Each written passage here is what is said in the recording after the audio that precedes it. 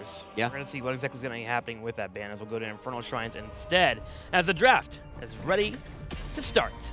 And of course, we're still looking at 3 bans in total, so that's going to spice things up still a bit. Last week was already really interesting with that. Teams have been talking about how they need to adjust to the shorter timers a little bit on the bans and the picks, and we have seen quite a few adjustments on that part too. But yeah, I'm curious to see what Monkeys can do today. Do they come in with strategies that will throw Fnatic off in any way? And how is Fnatic going to present themselves here? Because they have been doing better and better. They still have a bit of a problem, of course, with the matches that they won and lost. But if you just look at their play, they have actually been looking pretty solid. So the question today is, can they clinch out 3-0? Is it going to be 3-1? Or will the Monkeys surprise? A common ban against Fnatic. Dehaka coming in here. One of the heroes that Last Hope can excel on whenever he is in that selection. However, he's able to back up onto other heroes as needed. Urel, Blaze has become a mainstay for him. He also plays a lot of Leoric, and his Leoric game is really not too bad, except for the one game that, of course, stood out last weekend when against Dignitas. He had huge problems landing in tombs, was talking about very openly about it on Twitter later and said that he felt the pressure and it was one of those things that he had a bit of trouble dealing with. So that was definitely a bit of a letdown for them. But still, he usually plays the hero pretty well, and today I would expect them not to go that deep into their Let's Dive Reyna strategy, but the day is young. My heart goes out to Last Hope, though. Being in those situations where towards the end where you're trying to clutch it for your team and just missing out on the opportunity multiple times, he felt very bad about it, and I'm sure he put a lot of work into it this week to make sure he is ready to go in case they do have to rely on that Leoric, because they entered it on an interesting composition. That was a full dive comp with the Valier set up, and it almost paid off for them. Decker came first picked here for Fnatic over to the Monkeys. Rainer will be a first pick for them. And that is actually what triggered Fnatic's composition, the dive onto Reyna with that Maiev setup that they had. So Urel taken as a side laner here, very high priority and for very good reason. She's looking very powerful still. We have seen other teams prioritize the global in the form of Dehaka, but in general, Urel is doing fantastic in HGC Europe, currently sitting at 34 wins and 22 losses, so a 61% win rate for her. Now, Rainer, this is before he gets nerfed in the live patch. He has taken some damage reductions, so he's still putting out a pretty decent amount of pepper. Garrosh and Medivh coming in for Fnatic, looking for the ability to portal in and get taunts, and the idea is very similar against Rainer. Get on top of that target ASAP, but one hero that can do that, Medivh. Put a portal right on top of him, have Garrosh going afterwards, go for a toss, or even just straight up taunt. Monkey, 100% win rate confirmed here. Fnatic, no one believes in them at this point. I guess that's the follow just got started. That being said, one person has voted right now. That being said, Medivh is actually pretty cool to see it here for Fnatic, because that's a hero that they struggled against when especially Snitch played him. So it's going to be a pretty cool, like Snitch and also ADRD played it last weekend, and both of them had a lot of success with it. So now Fnatic picking up on the Medivh train too. Really like that. The ban against Phoenix here on the side of the Monkeys, as we're seeing slowly and steadily that poll change slightly. Zeratul banned out. This is something that we've also seen done against the Monkeys. Alex is willing to move into Zeratul if he needs to. And he can actually be kind of scary on it, especially with the late game. I mean, Zeratul, even if you're not the best player in the world, once you hit that level 16 spike, if your opponents group up, you can put out a lot of damage really quickly. What do you mean? I thought Alex is the best player in the world. I mean, I was just saying that in theory. Broad term. Oh. Yeah. Alex is definitely the best player in the world. You want to take that away. But if you ever been Zeratul, not too bad of a choice. If you regularly 1v9, then you have to be. Garrosh, Medivh, already picked up here, but on the other side we got Murden and Alex Straza. Alex, I mean, she's getting up. She just lives here, yeah. First of all, Infernal Shrines is definitely her map. I've seen her on others too. Volskaya comes a bit to mind, where occasionally she's been playing as well. But this is definitely now a setup where we expect her to be appearing. And Gul'dan plus Sonya. We've been talking last week a bit about Sonya. You in particular mentioned that you are missing her, and this is the best map for her. Yeah. Team Liquid actually plays her a lot on Infernal Shrines, with mixed results so far, though. I'm worried there might be a little bit too much CC for her already. You have Rainer, you have Urel, you have Murden, ways to stop her from spinning to win. And this is also a new pickup for Last Hope in particular. He hasn't played Sonya yet. We'll see how that pays off for them. Final pick comes in, it will be Thrall. Lots of shrine control, lots of engage here for the Monkeys. And again, a triple front line to protect Reyna, and of course also a lot of CC and control that we have with that. Urel to push the opponent back, you have Thrall that can stop them with the Wolf, and also the Earthquake, really applying a lot of slows that Reyna then can capitalize on too. So, yeah. From a draft perspective, there's definitely a game plan for the Monkeys. They have Alexstrasza with that. They can heavily dominate that front line, try to create the space for Reina to dish out the damage.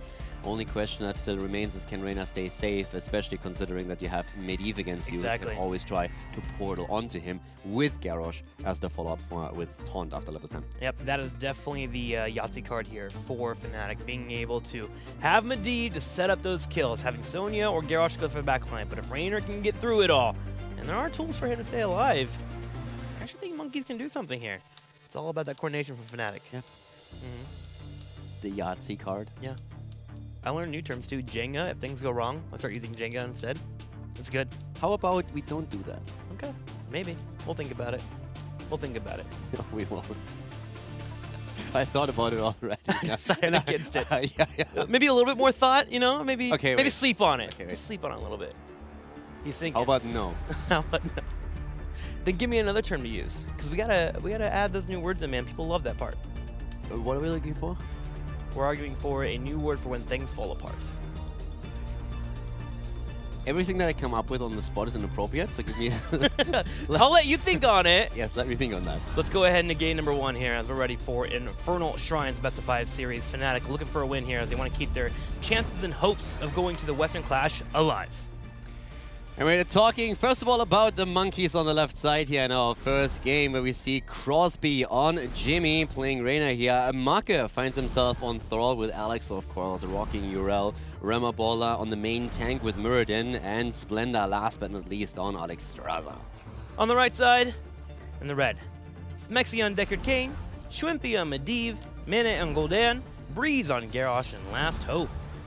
Going to show his Sonya for the first time here in HGC. Synonym for things that are falling apart. Going full in A. No. No. I'm not going to think on that. That's not okay. That's rude. Is it? That's rude, Kaldor. I thought it was a fact. We like NA here. Don't let it get construed. Oh, it's fun watching it. Don't get me wrong. Medivh is sharking around now, looking for some setup here. As Fnatic goes to control the middle. Breeze gets a nice little combo off on Alex approaching. He's actually thinking about engaging here. The Avenging Wrath, he jumps in. A little bit of damage out. But already a step up from last week. Remember, in the first 10 seconds of the game, Monkeys actually fed right away. Oh no. Oh no, Crosby. Taking some damage there. The first 10 seconds of the last best of 5 that they played were a bit weird. There was a, okay, let's run it down mid-moment. But in this game, so far, no deaths. So the big question here is simply, we're looking at two things. First of all, the Monkeys have definitely struggled a little bit throughout Phase 2. They have a single match that they won. That was against the Zealots. Outside of that, they're currently the worst team in HGC. If you just look at map wins and map losses, they underperform even in the comparison with Zealots. But they are a team that at times really show moments of genius where everything comes together and they show up quite strong. But the consistency definitely hasn't really been there yet. For Fnatic, we have seen constant improvement, but they definitely struggle a bit with, in the first few weeks, experimenting too much with their lineup and having a few problems closing series out. So the question for them is, how dominant can they be? And already showing some of the dominance here by them taking out a Thrall as the first blood in the game. Still enjoy seeing Crosby get away from that. That was a gank designed to take him apart. He was able to sneak away, but Make, not so much. Come over to help provide a route just to keep his teammate alight. Also, looking at his stacks here, sitting at a total of 7 there on the Echo of the Elements, where we have 6 Stormbolts coming in for Rimmer as he continues to stack up. And one of the things that every single team echoed that faced Fnatic so far is that especially in scrims they are really impressive, but they have not really had a chance to transition that into HGC, and that puts them into this bad spot in the first place. The idea with this lineup was to attack the #1 spot, and they're currently far away from that. They're trying to make it into the Western Clash by winning at least this series, and then of course have to rely to the result of Leftovers versus Granite Gaming. So Fnatic right now just trying to do their due diligence to make sure that they are still in a position where that can happen, and for that they have to take the Monkeys down. And a lot is going to depend also on how well is it going to work for them. Is that going to be an easy victory for them, or do they struggle also against one of the bottom teams within Europe? For now, Fnatic should be set up pretty well here for the Shrine phase. Alexstrasza being on the Afflicting side will give them a bit of an issue though. Dragon Queen always seems to yield the result of a Punisher being taken by the team with her. Fnatic already starting that Merc game at the top right, but Monkeys do the same, as in the middle of the lane is where our first Shrine will be. Yeah, and as you already said, with the Dragon Queen, Alexstrasza can control all of the space here, and it's a fantastic tool if you want to clutch out a Punisher, if you're already slightly ahead or you find yourself at roughly 20, 30 of those stacks. Fnatic trying to demand the space, though, by invading heavily onto the Shrine and already setting the portals up through Shrimpy in the Portal Mastery. Crosby needs to be careful here. He's actually followed and gets thrown in again and goes down just before Alex is able to save him here. Splendor doing what he can, but the counter kill against Mena as Gul'dan falls. So 1-for-1 trade here in the middle. 1-for-1 trade, but Splendor might be next here as Last Hope goes for the chase. Dragon Form will pop off, and he actually gets some movement speed and is able to escape out. But Fnatic turns their attention over to the Shrine, and right now they're starting to tie up. 10 to 10, but should take a lead. And one of the problems, of course, that Splendor was forced to pop the Dragon Queen early here. Normally you're trying to wait a bit until you are roughly at 20 stacks, and then you can try and secure the Punisher for yourself. So far that hasn't really worked out for him, but they are still fighting for it, and Fnatic is only a little bit ahead here, but trying again with a portal to set something up. Nice interrupt through Reyna as Shrimpy was attempting to make that play, but Fnatic is taking the lead here. Here comes the portal, they invade deep, go for Crosby, and try to secure the kill against Reyna. And he gets hit with the scroll. Crosby trying to retreat, gets away with a little bit of HP. Fnatic keeping up with the minions, though, sits up at 39. Need one more, and they'll be able to grab the Punisher. Alex Approach low on health, too. Cannot escape, and he will fall. Another kill for Fnatic. Fnatic with 3 kills against 1, they get the Punisher. They have also completed the quest talent on Shrimpy, so Medivh is now in a position where he can play a bit more aggressive here. And this is a really tough moment because you can definitely set up another play with a portal here. And that's exactly what we're seeing. Diving in and out, trying to create some space. Rema anchoring the side here, but we already have Gul'dan at the bot lane, trying to push a lane through, and Sonya has transitioned all the way up to the top. The Monkeys are holding in there, though. They do bait over the Punisher. It will get cleared up, and they don't lose too much in that front wall. And they're close in experience. About a half a level behind, but still on level 7. Monkeys should be able to continue soaking up. And level 10, things should get a little bit better for them. First off, Urel becomes much easier to survive as she gets that Ardent Defender available. And then, of course, you have that Cleansing Flame to help him out. And then, of course, the Earthquake, which should make it easier for Raynor to escape. So far, he's been holding on a little bit longer than I expected. Fight or Flight really helping out at level 4. Just eventually he gets taken out because Fnatic has been relentless in diving. But if he gets a few more additional ways of help coming his way, he should be able to escape. Fnatic still has a pretty big advantage when it comes to structures on the map here. It's actually surprising to see that they're not farther ahead in experience, mainly because they missed out on a wave or two, but they did very well taking structures down and pressuring the front walls in particular. So right now, Fnatic still slightly ahead here, and they are going to try and invade that bot lane. It's a 4 versus 3 though. Garrosh is now rotating in, and thanks to the portal, he can go on the point, throws one out, Make dies, and even with Splendor securing the camp, the Monkeys walk away with one dead hero. Do you think Dragon Queen really worth it there? Do you have to live or die on top of this point? I can see them maybe feeling like they have to get a kill or two because they're a little bit behind in experience. But that feels like it's a little bit of a waste there. I mean, Dragon Queen should kind of come up towards the later stage of the Shrine. It'd be close. However, Make falls. Fnatic able to jump a little bit more in experience thanks to an additional kill, and they're about to hit 10 first.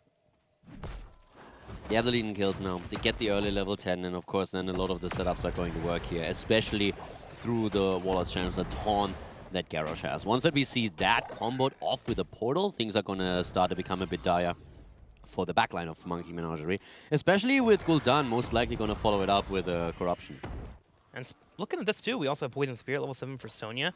This whole idea of just deleting Raynor off the face of the earth is certainly one that Fnatic is buying all into, and that Poison Spear really shows that. Getting that upfront damage as soon as possible. If you can land that on Raynor, or whoever does get tossed in, can even be Thrall here too. He pops pretty quickly. That continues to set up that deletion button.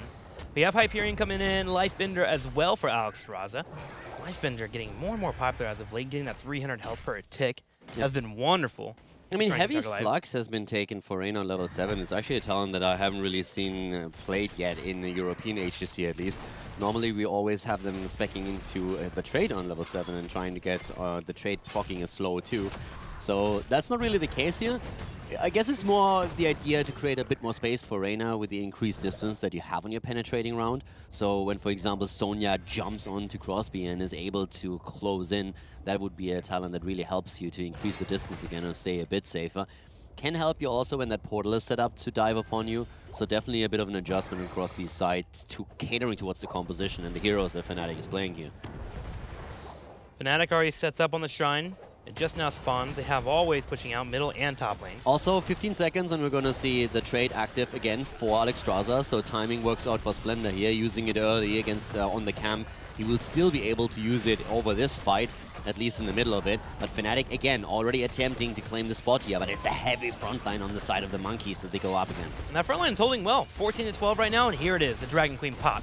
Sonya on the right takes the Wrath of the Berserker and will start putting some damage out, but Monkeys, even using the Hyperion here, are going to clear out the Shrine and maybe try to find a kill. Breeze jumped on the bottom right at the same time. Last Hope makes a little bit of space in the back line. Big Stay while Wilson comes out. Will hit 2 members with a Corruption to follow up, but Monkeys have done it. They have pushed Fnatic away. Yeah, and also Remaballer surviving here was actually quite impressive because he got really taunted into the lineup of Fnatic and they were attempting to take him down, but just in time was able to jump out, get the Avatar and also the heals from Alexstrasza. I was actually questioning at the start a bit if it's really worth to stack Hyperion together with the Dragon Queen the way that they did. I feel if they would have spaced it out a bit better, they could have gotten more out of it, but they secure the Punisher. And that's all that you want to do at the end of the day here. The problem, of course, is that Urel at the top lane has now to deal with that camp that is pushing in for Fnatic, and that camp has already done severe damage, and it's likely going to result in the fort falling. Is it going to be a 4 here? Minions working on it. Alex with the last second stun, and they are able to save this fort just barely. That thing is dead. It's dead. Yeah, like, you don't need the experience now right away, and the only thing that you need is any kind of spell, and this thing is gonna fall. So, yeah, that camp has been worth it a lot.